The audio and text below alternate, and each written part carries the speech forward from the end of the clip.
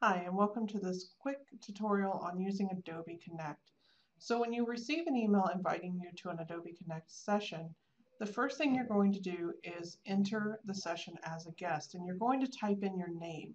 Make sure to include your first and last name when you enter your name into this field. Once you've entered your name, you're just going to click Enter Room. Now, this room may vary a little bit depending on what type of session you're joining, but the layout you see here is pretty common. In the middle of the screen, you'll see the webinar screen sharing. So this is anything that's being presented by your presenter, be it their desktop or any documents they want to share with you.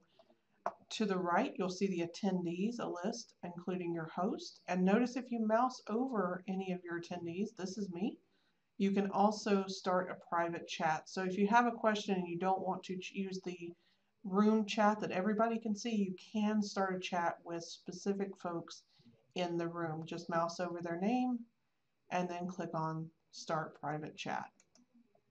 And then that will come up as a tab down here at the bottom with that person's name in the tab window. We'll click the X to get rid of that tab.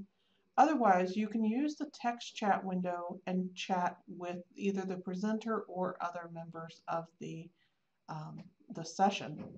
If you type a chat in here, keep in mind it will be visible to everybody.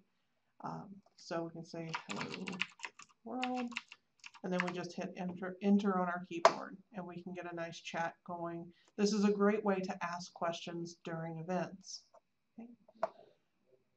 Along the top of this window here, you have a couple of other options. Click on Meeting, and you have the Audio Setup Wizard. This is really important, especially if you haven't done an Adobe Connect session before. You'll want to go through the Audio Setup Wizard and make sure that your mic and that your speakers are all set up. And notice it's a nice wizard. It plays a sound. You can test your output, so what are your speakers actually working and connected. You can go to next and you can test microphones. I don't have anything hooked up to this one right now, so I apologize.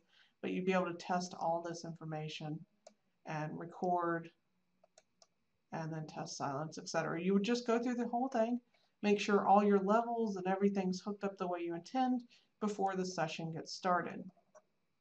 Up here at the top, you can click on this down arrow and you can say mute my speakers. This if somebody stops in your office and you need to mute the speakers, you want to take a break from but not leave the room, you can say mute my speakers, or you can adjust your speaker volume here as well. You can click on that, and I have it set for high, but that can be adjusted. The next button here is the raise your hand or the set status button. So the most common one, I can click raise my hand, and notice it puts a little icon next to my name over here. I've got a raised hand. This lets the presenter know that somebody in that chat has a question, and then they can turn the mic over to you, or they will ask you to type in the text chat window.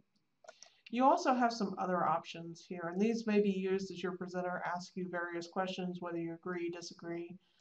You can ask the speaker to speak louder, to speed up, slow down. You can laugh, and when you're done, you can just clear your status, and that little icon to the right of your name will go away. Also at the top, above the attendees list, is a help button.